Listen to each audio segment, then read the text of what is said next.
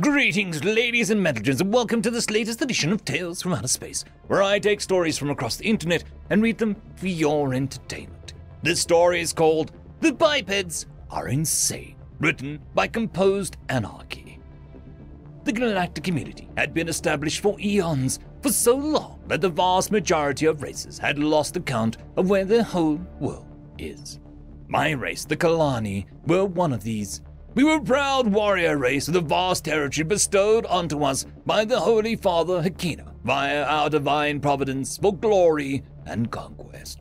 For thousands of years, the holy light of Hakina smiled upon our warriors as we laid claim and conquered system after system, striking down entire empires as we saw fit. This is life in the scene of the galactic core. Civilizations have been clashing and borders shifting back and forth for longer than any one race can trace back their records. None of these records can even make account of the last time that a sentient species was encountered amongst the stars for the first time. It is well established by academics of every spacefaring civilization that all races with the capacity to become spacefaring in the galaxy have done so, and that those races emerged somewhere in the galactic core. The outer realm of the galaxy is nothing but a backwater, areas absent of intelligent life and of little material use. At least, so we thought. Then, one day, after making a significant improvement to our FTL technology, my race found itself in need of a rare elemental resource in order to deploy this new technology on a grand scale within our fleets. So we set about delving through the records of our systems and their resource surveys to see where we could set up mining operations and refinement installations. Nothing came up, so we searched through the survey records of worlds belonging to other civilizations in the galactic core. We grew excited for the opportunity of another glorious crusade, but still nothing.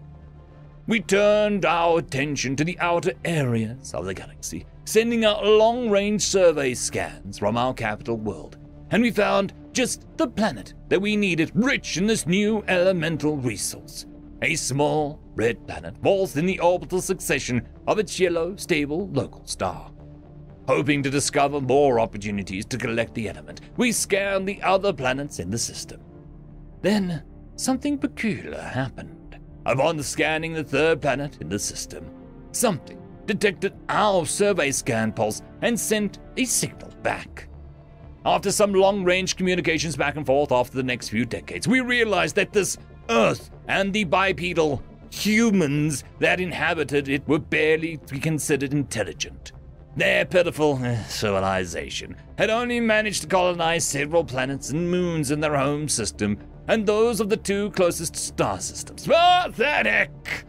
The labels of intelligent and spacefaring were a compliment to such lowly beings. So we sent a final communication informing the humans that we were coming. A divine crusade with the blessings of the holy Hakino to drive the force behind our claws would be wrought upon them. We sent a small advance force to the Sol system to glass this Earth.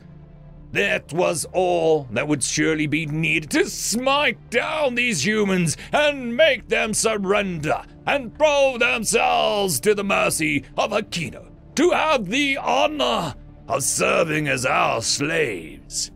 And indeed, that was how easy it was. The advance force arrived and the events that followed were without anomaly, save for the fact that they noticed that Earth had one moon, not two, as our early scans had indicated.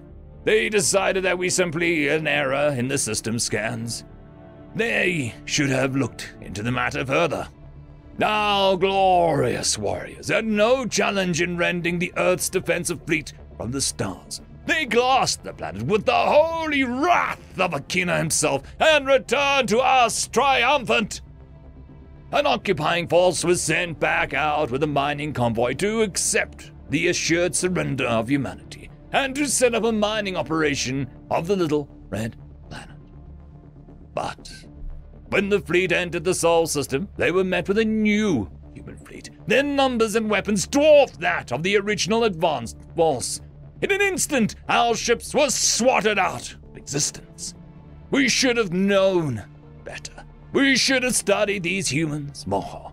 We should have known what wrath could be stirred up when a species' home planet was destroyed. What righteous and a terrifying wrath.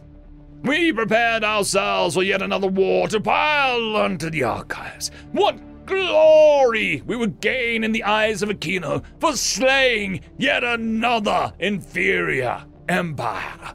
We readied ships and soldiers, expecting a grand series of battles taking place across scores of systems. How little we understood. I can still recall it vividly to this day. I was standing at my console on the bridge of my fleet's flagship in orbit of Kalani, capital world. We had been running simulations to prepare for the coming battles with the humans. All of a sudden, the ship sensor set off alarms signifying an incoming enemy FTL. I barked at my technical officer to give me a report of the readout.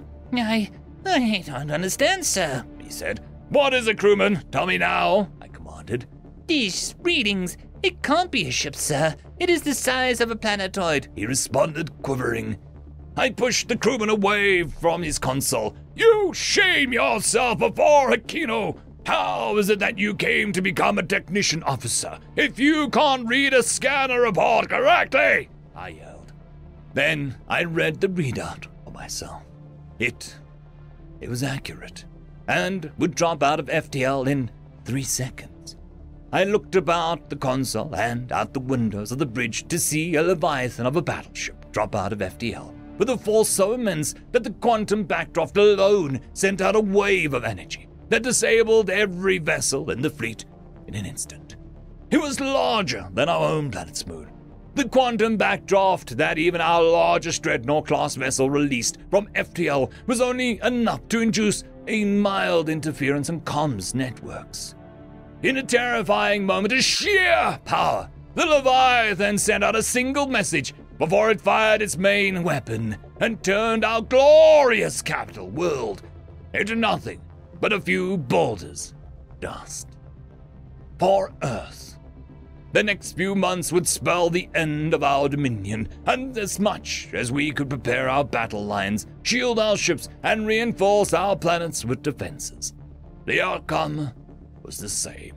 The Leviathan moon jumped to every world in our borders, disabling entire fleets just by appearing from FTL, and erased the planets from the cosmos. The Earth did have 2 moons after all, but as it turns out, one of them was a vessel of unimaginable scale. One of them was constructed by an insane species that had feared what would come at them from the stars just as much as they yearned to venture out into them. Once proud and mighty fleet command of Kalani was reduced to a wandering refugee. I now send this message to every empire in the galactic core. Be afraid of what horrors lie in wait in your galactic backyards. And do not piss off the humans, or they will build a metal planet and throw it at you. End of story.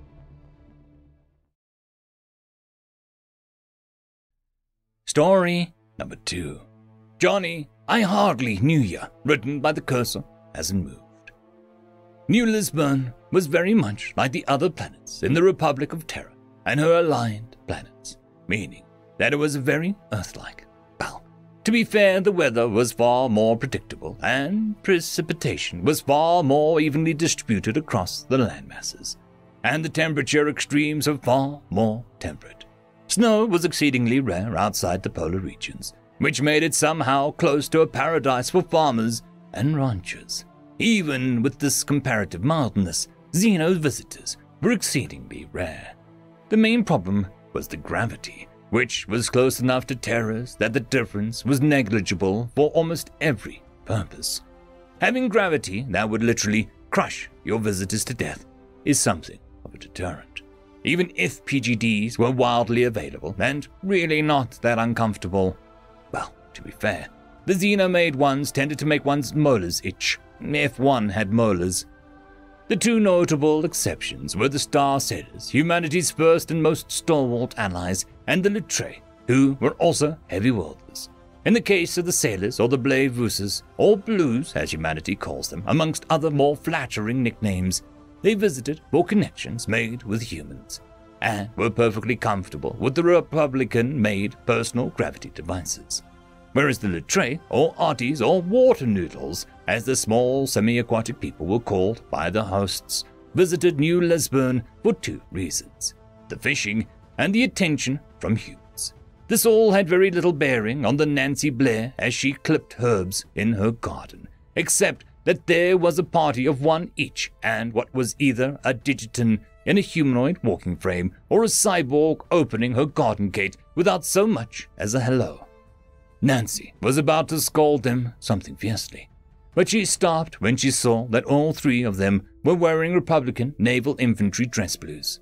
Her throat seized, tears welled up in her eyes, and the shears clattered to the cobbles of her garden path as she watched them march inexorably closer.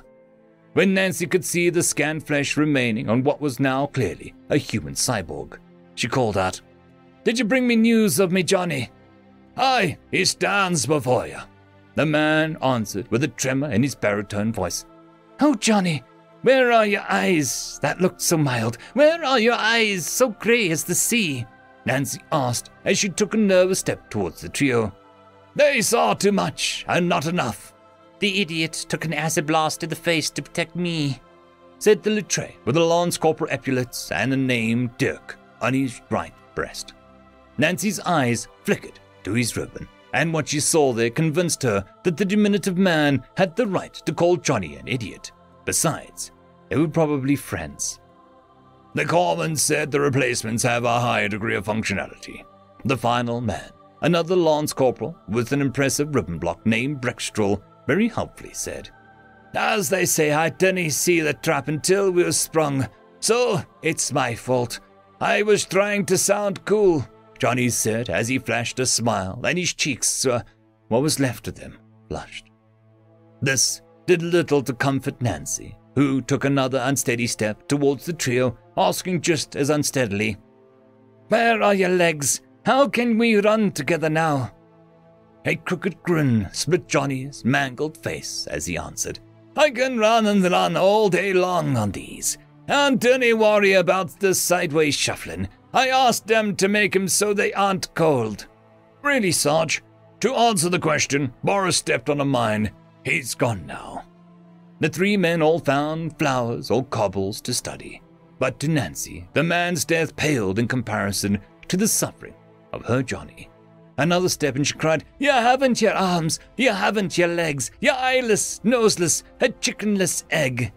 Come now, I can get me a new face. I'm sporting in combat implants now, and they say that there is enough on my skull to put me face back rightly.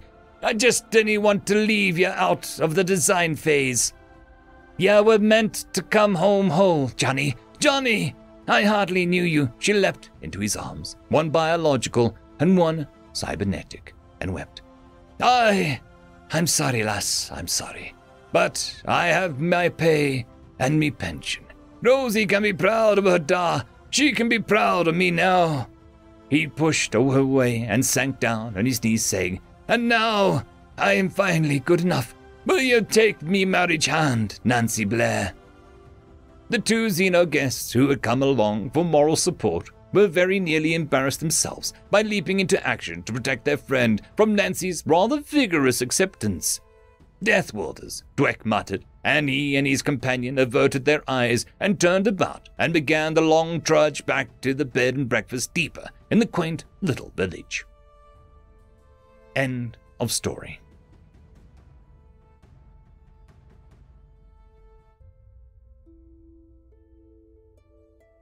I would quickly like to thank our Tier 5 patrons, Dragzoon WRE, Quantum Wednesday, Ambrose Cattell, Lord Ashrakal, Bushmaster 177, Casper Arnholtz, Cam Maxwell, and Arcadian. Thank you very much.